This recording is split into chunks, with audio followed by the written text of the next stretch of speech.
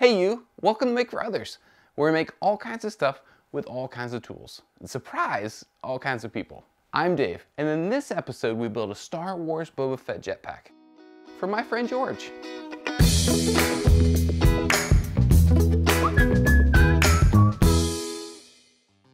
It's hard to believe it's been about 2 years since I made George a Boba Fett helmet. Since then, he's gotten a lot of use out of it. So much so that it made me wonder what it would look like to go further. What if I made George more of a costume, with something that would be easier to wear than a full-blown Boba Fett cosplay? Let's say on the Star Wars fan spectrum, you'd have someone with a t-shirt and fond memories on one end, and a full-blown movie-accurate cosplay on the other. And maybe they only respond if you call them by that character name. Having a helmet would be somewhere here, and I'd want to move George further in this direction. But something easy and comfortable. Let's call it business casual cosplay. Now Boba Fett's whole outfit is chock full of iconic elements. And after the helmet, the next most recognizable piece is, in my opinion, the jetpack. So I decided to make that for him. How I'm making it is based on the tools and supplies that are available to me. Now if you want to make it a completely different way that works for you, that's great. While relearning how to create 3D objects in a CAD program is on my to-do list, for this project I found a 3D model online and opened it in Pepakura, which is a program that breaks 3D files down into 2D elements that can then be printed out and glued together to make that 3D object. You can add and adjust connection tabs and numbers on edges so it's easier to know what goes where. Since the jetpack has a lot of surfaces and details, it would take a really long time to cut out all the individual parts. So I did some tests on exporting the information from Pepakura into Adobe Illustrator, and then converting those files into a format that my Silhouette Cameo could open and read, so all the cutting and scoring could be done by the machine. Not only does this help this part of the process go a lot faster, it also makes all the parts much more precise than anything I could ever do by hand, which is really helpful with a build with this many surfaces that all connect. Because the more precise it can be in the beginning, the easier it makes things later. Wearing noise-canceling headphones also helps. I'm using cardstock since it can better handle the process of being folded and glued while retaining shape compared to regular copy paper. Also, it should be possible to do all these steps with all the parts printed out so that the numbers are already on the pages. But with different computer programs on different refresh schedules and the level of complexity on some of these parts, it just ended up being easier for me to write the numbers by hand. Once all the parts were cut and numbered, it was time to start putting together. Spending a little time organizing the parts saved a lot of time in the upcoming days. Yeah, days. There are a lot of parts. Getting closer to the finish line, at least paper-wise, if you compare it to the Omega Supreme project from a while ago, this is more complicated, not just from a piece count. That was a collection of pieces that then got assembled into a bigger object, where this is a lot of pieces that are all one object, like everything relates to everything. The glue that I'm using is a quick dry. These tweezers are great because they get in places where I wouldn't be able to.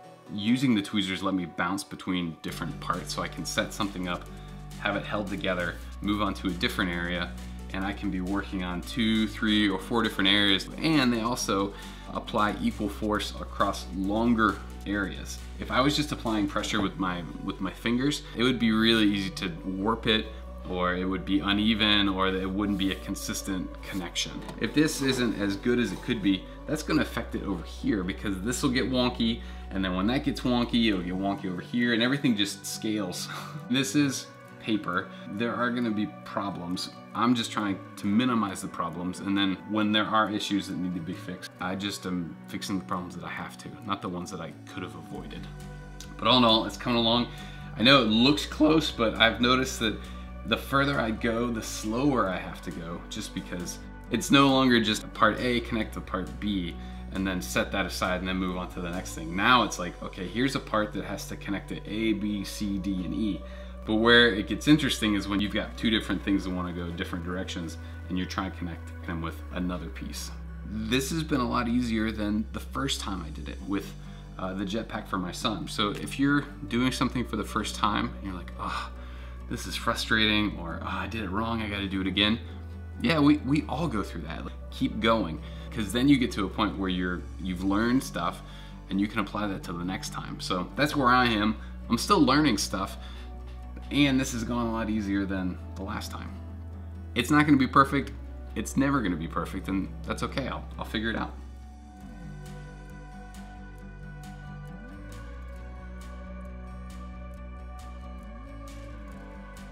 Just about done with connecting all the parts together, and some of the pieces got warped a little bit because of all the pushing and pulling and connecting to multiple pieces. So what I did was I got it to where the form needed to be with some support structure underneath, and then cut out the warp parts, remeasured the area, and then made a new piece to cover all that. So it's still gonna look good. It's gonna be as flat as possible. We'll probably have to make some more adjustments later, but that's not a big deal. Almost ready to move on to the next part, which is covering all of it with a protective coat of glue. The next step is to strengthen the cardstock before we do some other stuff to it. Right now the cardstock is relatively fragile and easy to warp, and I'm gonna do 2 or 3 coats of glue over the whole thing so that it's strengthened, and I'm using a slower dry glue. So then the hope is that by the time I'm done brushing, it has time to settle out and smooth and then dry. This stuff will dry well. It won't soak into the cardstock as much, and that'll create almost like a shell of strength around the cardstock before I start doing fiberglass on the inside to strengthen it even more. Some of these areas got a little bit warped in the process. As I was closing up this whole thing, it just got tougher and tougher to pop stuff out as things got bent inward. So what I'm gonna do is, except for these areas that got bent a little bit, I'm gonna do the 2 or 3 coats of glue. And then, since I have to cut out parts of the back anyway, I'm gonna cut those parts out so I can pop out the parts that got dented, do 2 or 3 coats of glue on those, and then be good to go.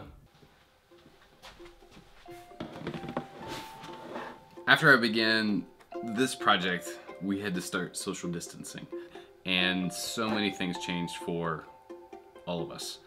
And because of that, and the fact that I make all kinds of stuff with all kinds of materials and processes, I tend to get supplies as I need them. So because of all of that, I can't finish this project right now. Please keep watching. But I do have a solution. Just because things aren't the way they've been doesn't mean I need to stop or quit. It just means that moving forward, it's gonna look a little bit different than I'm used to. And I'm gonna keep moving forward. So what's that mean? Well, specific to this channel, to make for others, usually I make a thing and then I surprise someone and then I tell you about it. Right now I just need to rearrange the steps a little bit. So having said that, surprise, George, you're getting a Boba Fett jetpack, hopefully sometime soon. It won't look like this, it'll be done, it'll have thrusters and missiles and, you know, all kinds of other cool stuff. I look forward to giving it to you and giving you a hug and, you know, Boba Fetting you up. I don't even know what that means. Is that an action verb? Boba Fetting you up. Probably not. For the rest of you, since I usually talk you through what I did, I actually have the jetpack I made for my son. So I took some pictures of that process, and I'm gonna show you how I go from this to this. And yes, I currently am surrounded by jetpacks, and it feels pretty good. The next step will be fiberglassing the inside of the jetpack, which will make it really durable and still lightweight. After making it sturdy, I'll use a light coat of the fiberglass epoxy on the outside so that the cardstock is completely covered up. With some of the larger surfaces getting a little wonky through the process, it would take a really long time to smooth them out and try to match them with their opposite surfaces. So instead, I'll cut acrylic to match the shape of those surfaces, glue them, spray a few coats of primer, spackle to hide where those surfaces don't meet perfectly, and then sand them smooth. Some of the parts that have curved surfaces wouldn't look as good if I made them with cardstock. So the thrusters and a few of the other smaller parts are going to be 3D printed. With the previous jetpack, my friend Dan took the reference materials and the measurements I gave him and made the missile part out of wood on a lathe. He used Tupelo wood because it's good for detail work, and it's also really lightweight. The only reason I remember Dan made the missile out of Tupelo wood is because Tupelo is just a really fun word to say. Tupelo. It's so funny. After he finished making it, I drilled a hole at the bottom of it and then screwed in a PVC tube so that it could be attached to the main body and also disconnected for storage and travel. That connector at the bottom makes this really easy to do. Once all the parts were ready, it was time for one more coat of primer. Then it was time for all the spray paints. With the Jetpack body, the colors that took up the most space got put down first. Taking the time to mask everything well is definitely worth the effort. An LED, wires, and battery got a very simple install because I wanted to be able to switch it out later if it wasn't bright enough. But it turned out to be plenty bright. What was really helpful is right before I was going to do all these smaller graphics and detail work, the Star Wars Power of Costume Traveling exhibition arrived in town. And I got to take lots and lots and lots of reference photos and see everything in person, which was a lot of fun. Also got to walk around and appreciate all the other costumes and props. The level of care and detail that got put into each and every one of them is crazy. Seriously, it's really impressive. Like the helmet build, some of the weathering process to make it look old and used was done with a silver paint pen, and then I applied paint washes in areas. Weathering is always fun because it really brings props to life, and it's the last thing to do, which means the piece is almost done. A few other details are that I inserted and then painted this piece of wood back here. It got screwed into the fiberglass, and I did that because then I was able to attach the buckles that plugged into that the backpack harness that my son wore. And the reason I put the wood in is so that it could handle the stress and wear and tear and all that other stuff. And this piano wire makes it really easy to hang it up for display when not in use. The belt at the bottom keeps it from swinging around. So this is where the first one ended up, and it's kind of like what George is going to get. If you've seen previous episodes, then you know I like the challenge of making new things. So right now it might feel like a repeat because I've made one of these before. But I'm going to try some new things for this project to take it to the next level and also test them out for some other ideas that I have for future projects. I can't talk about those projects right now because they are still surprises in the making, but do click that subscribe button so you can find out. Now the jetpack needs to attach to George, so similar to what I did with the old backpack and the Fortnite Loot Llama build, I'll build a harness with buckles. Then, with the help of his lovely wife Jody, we'll get a green hoodie his size to hide the harness, and I'll make openings in the back so the buckles can come out and be attached to the jetpack. Since Boba Fett is wearing what kind of looks like a massive turtleneck, I'll make that for George to wear separate from the hoodie, and then maybe a few silkscreen prints on the hoodie that reference design elements from the armor. Then, George will have a business casual Boba Fett costume to wear to all of his favorite events. Last time, I surprised George by having everything at his work desk. This time, because George and I try to get lunch once a month at our favorite restaurant since college, I'd get everything to his wife early so she could wear all of it. Then, I'd pick up George for lunch where he would be surprised to see Boba Fett. Then, we'd put everything on him to wear through lunch. I think Jody would be up for that. I could also be wrong. This project, so far, is going well.